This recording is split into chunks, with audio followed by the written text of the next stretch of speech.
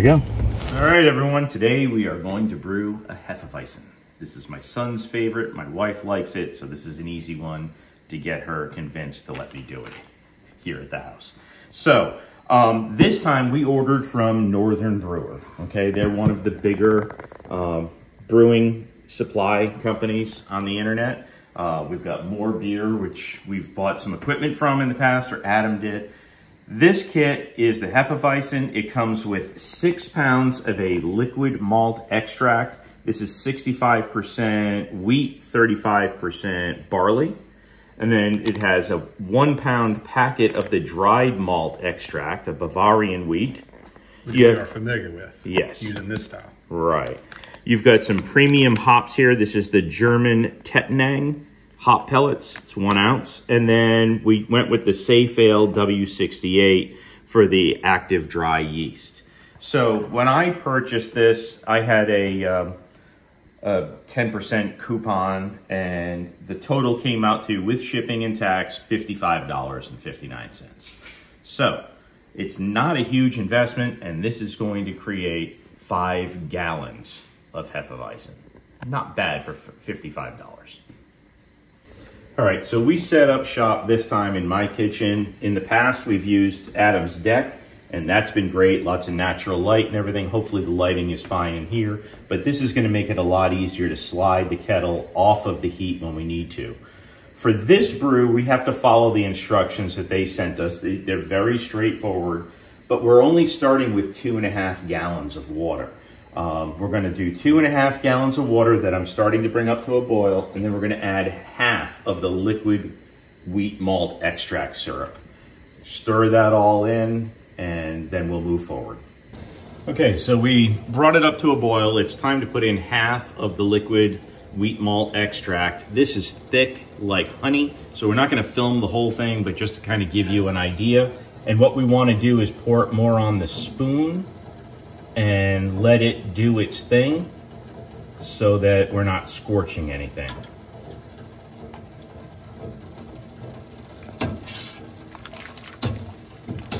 And there's gonna be a lot of stirring involved, so we're not gonna really do a whole lot more on camera. Let's go. All right, so this wort is really starting to take shape. As you can see, we did about half of the 6 pounds of liquid malt extract. We're just stirring, and this is gonna be boring for you guys to watch. But we're just trying to make sure it doesn't clump. We don't want any scorching or anything like that. But the smell, fantastic. Weedy. Looking forward to it. All right, so we have our premium hops here. This is the German Tettnang hop pellets. I'm gonna open this up. Last time when we did our Belgian, we just poured them in loose. This time we're gonna use the mesh bag like we had done with the stout. Ooh. Ooh, that's pretty citrusy. Here, get a whiff of that. I like it. So we're gonna pour this right into here. Okay. And then we will tie it off, and we'll tie it off onto one of the handles there again, like we've done in the past. Just gonna let that boil for about an hour with the hops in it. All right, so we've been sanitizing the wort chiller. We're gonna take it out just for a little bit. We don't normally do this. We're gonna take it out and just set it aside because I still need to add the other 3 pounds of the liquid wheat malt extract. So the other half of this bottle. Right. And I have 1 pound of the Briess dry malt extract. It's the Bavarian wheat. So we just need to get both of these in there, and then I'll put the wort chiller back in and let it sanitize a little bit more. Okay, so all of the liquid malt extract is now in the boil. This came in a plastic, almost like a milk jug kind of container with a wide mouth. I know More Beer and our local Homebrew place, they do the liquid extracts in bags, which might be easier. That was a little bit messy, but it's also the first time I've used theirs. So, we're not super familiar with the liquid, so maybe I did something incorrectly, but we are familiar with this. This is the dry malt extract, and we're gonna get this in here. And again, we're gonna stir. One thing we're very excited about is there's no scorching. Oops, gotta get it off that bag. We haven't had any scorching, so that's a good thing. There we go. Coming off that hot bag. Just slow and steady. Get it all in there. And then we're gonna put the wort chiller back in.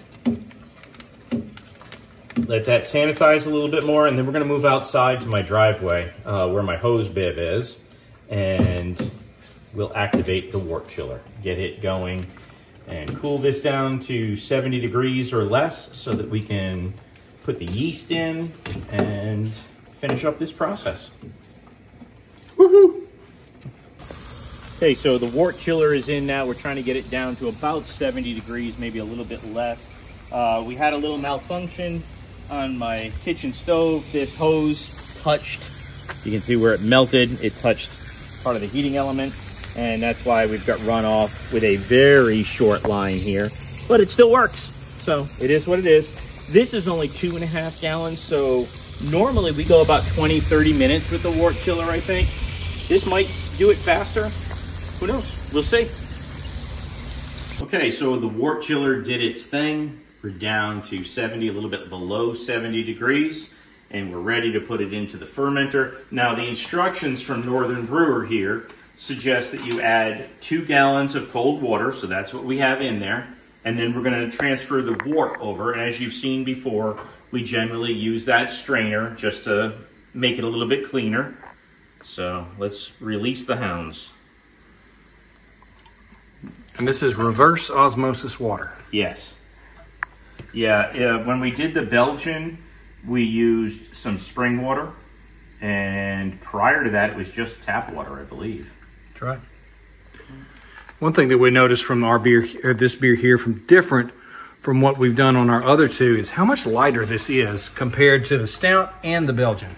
Well, I mean, it's a hef, so yeah, it should be. I was curious to see with that liquid malt extract how dark it would be, because I had mentioned earlier it was like honey. It was more like a caramel. It had the color, the consistency of a melted caramel.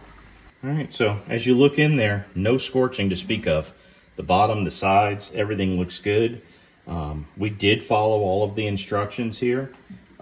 No clarifier in this one, which we've always used in the past, but I mean, that's a hef. And we need to bring this up to a total of 5 gallons. So once this is done, it does say to leave any sediment in the bottom of the kettle, just let it sit there.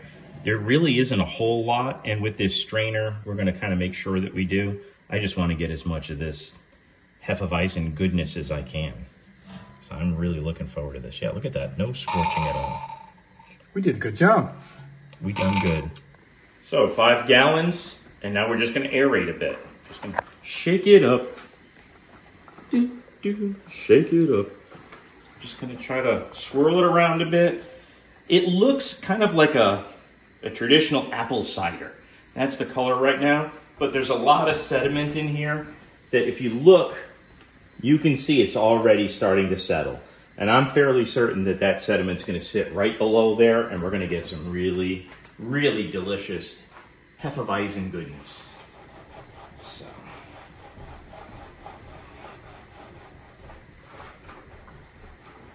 Oh yeah, that's some good stuff there. Yep.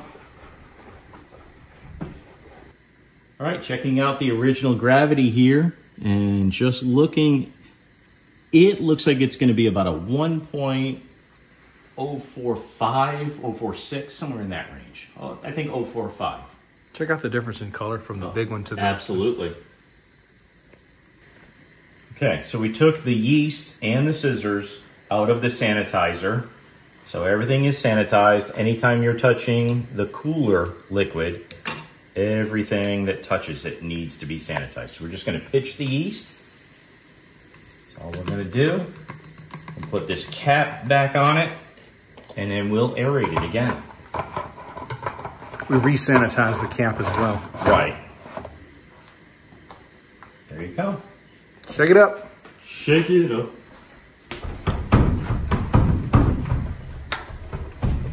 Do that back and forth again. That was good. Yeah, that's good stuff. Okay, so the fermenter is now in a tote. I've heard horror stories about a hef fermenting, how it can flow over. Hopefully this doesn't. We have the airlock with a little bit of water in there, wrapped it in a towel so it's not getting any sun, and I'm just gonna store it right here under my desk in the office. And I'll come back and check it later tonight, see if there's any bubbling happening. All right, so until this brew, we've just been using Adam's recipes. He bought this from More Beer. He got the whole kit and caboodle. This is the box that the Hefeweizen kit came in, and it's got all the information on there. Like I said, it was about 60 bucks with shipping and tax and everything. This is a new style for us. We've gone with an amber, we've done a stout, and we've done the Belgian. So this is going to be lighter than any of those. And we're anxious to see how it turns out. Hopefully we did well, but we don't know what we don't know. Looking forward to doing some more. Looking forward to what happens here. 2 weeks, bottle it up. Bottling it up. Thanks for Cheers. watching.